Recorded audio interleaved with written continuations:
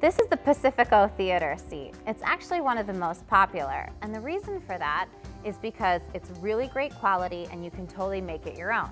So let me show you a little bit about that. This here is actually, first and foremost, a full chaise, so it's extremely comfortable. And then its power recline is a really nice glide, and it's made with a German motor. It actually has a hardwood construction frame, uses S-coils, and you can get this in any configuration you want. Here you see 3 seats straight across.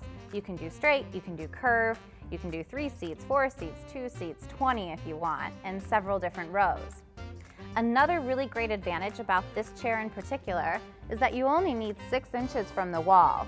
So if you're trying to put a lot of seats into a room and you want to use all the space and maximize, you can do it with this chair.